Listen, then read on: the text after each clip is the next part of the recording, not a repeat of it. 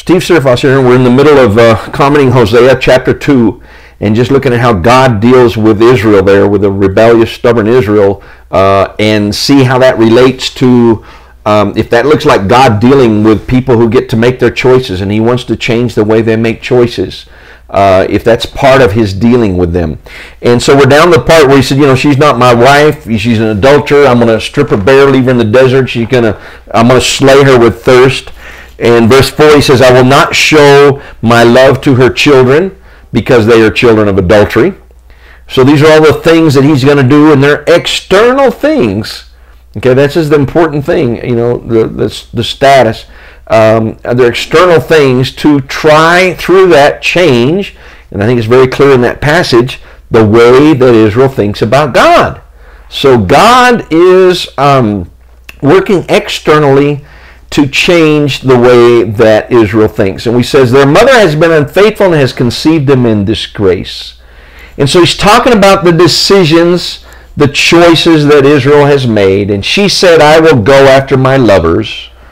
And then we see the conception, the idea that she has. I will go after my lovers who give me my food and my water. There's not a recognition of God, but looking, oh, wow, these lovers are giving me all this. My wool and my linen, my oil and my drink. And again, part of this is an example of adultery for spiritual, and a lot of this is idolatry. So Israel is praying to idols and say, oh wow, the idols gave me food, the idols gave me water, the idols gave me wool. And Jesus is saying, no, you're an adulterer, and you've gone as a lover to these idols, and it's not that stuff that they're not the ones that have, your lovers have not given you, or your idols have not given you. Look at verse 6. This is a pretty important verse. Therefore I will block her path with thorn bushes. So here we have this Israel in a figure, again, how this all fits in, exactly what it means. I think it's clear what it means. It's got a spiritual sense. But this woman, this adulterous woman in this example and in this way of teaching has a desire to go a certain place. That is her thoughts. Her thoughts are in rebellion to God. Her decision is in rebellion to God. And God is not coming in and saying, I'm going to zap your heart, and zap the way you think and just kind of click. No. But he says, I'm going to put a physical barrier. I'm going to block her path with thorn bushes. I will wall her in so she cannot find her way. How true that is with the judgments that God sent them off into captivity and so forth. He just physically blocked. And sorry if I jump forward right now, but I look at the book of Revelation, and when we have Armageddon, and Jesus comes, and the people of the world fight physically, a physical fight and war against God, is that not God letting man express his own rebellion to God, his own decision to fight against God? Isn't it God giving him liberty to make those choices and take the consequences of those choices? Obviously, with God, with one word, he could zap and annihilate all mankind, all rebellious mankind there, but he lets him go out and do this. In this same way, this rebellious woman has this idea. She's going to go, I'm going to block her path with thorn bushes, an external thing. I will wall her in so she cannot find her way. She will chase after her lovers but not catch them. God is affecting what happens externally in her life, not catch them. She will look for them but not find them. Okay. So God says by changing these, by intervening with these thorn bushes and blocking the way and not letting her find her lovers, then she will say, so God is saying, I'm going to do these external things to change what she would think, to change what she would say.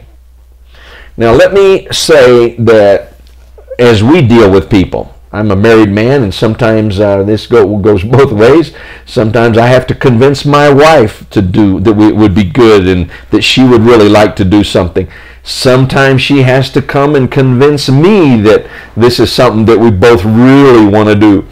So, but here we see God dealing with man, Israel, rebellious Israel, in this way. Could he deal differently? Yes, of course. Is he all-powerful? Yes, of course. Is our will zap, nothing useless before him? Of course. But he chooses, And he expresses this to us this way in his word, to work this way with rebellious Israel. So he says, by doing these external things, she has this thought in her mind, she wants to go that way. I'll put the thorn bushes and block her way. That will change the way she thinks. Okay? Now, true, that has not got her saved yet. But she begins to think. Then she will say, I will go back to my husband as at first, for then I was better off than now. She has not acknowledged that I was the one who gave her the grain, the new wine and oil, who lavished on her the silver and gold, which they used for Baal. It's almost here as if the comment saying, I've changed her thoughts a little bit, but still hasn't got right down to the core thoughts about who's giving her the gold, the silver, and the food, and the new wine and the oil, the grain, the new wine, and the oil. Okay? So it says, therefore I will take away my grain when it ripens, and my new wine when it is ready. I will take back my wool and my linen intended to cover her nakedness. Now again, God could have miraculously gone down and touched her heart, and, oh wow, I love you, God, But he's letting these rebellious thoughts go there, and he says, the way I'm going to do it is I'm going to go down and take away the stuff that she hasn't recognized that I'm giving her, all this physical provision.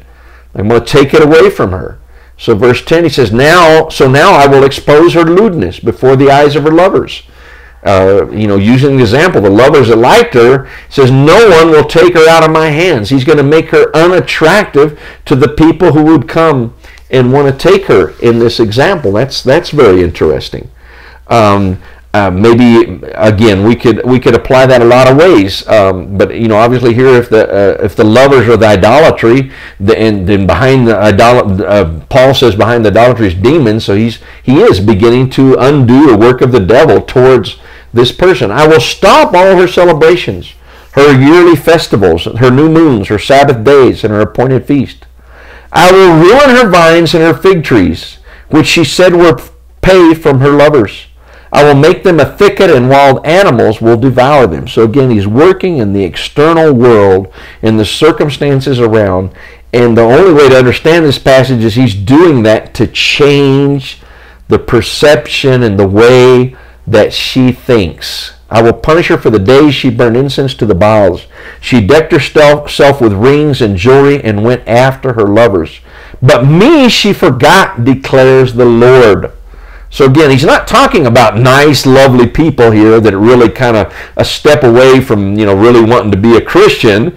Okay, otherwise we're in the Old Testament here, but just trying to express it's not nice. These are people that forgot me. Now look at verse 14, and this is where, again, how do you describe the interaction between God and this woman?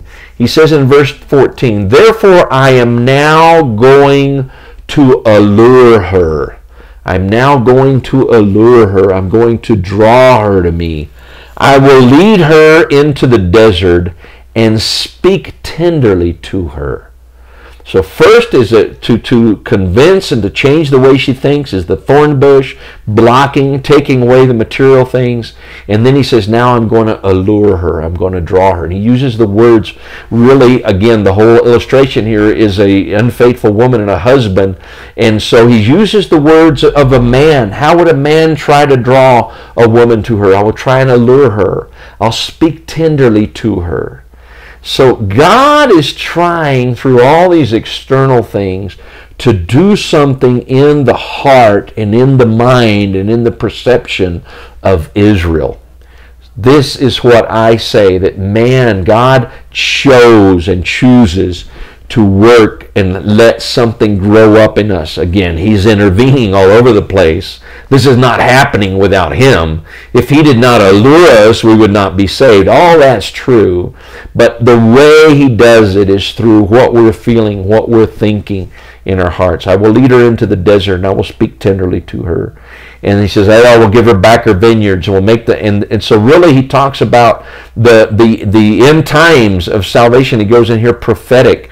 I will give her back her vineyards, and will make the Valley of Achor a door of hope. There she will sing as in the days of her youth. Let me just stop. Rather than reading the rest of this, you can read the promises. But I can't, even though we're talking about man's choice and ability to choice and how God wants to affect those choices, I cannot stop but say, especially as a man, Could you love a woman who had been unfaithful to you? Could you love a woman who was literally a prostitute, who had all kinds of lovers and you knew it, who had children that were not your own? Could you love her? Yet here we see the love of God.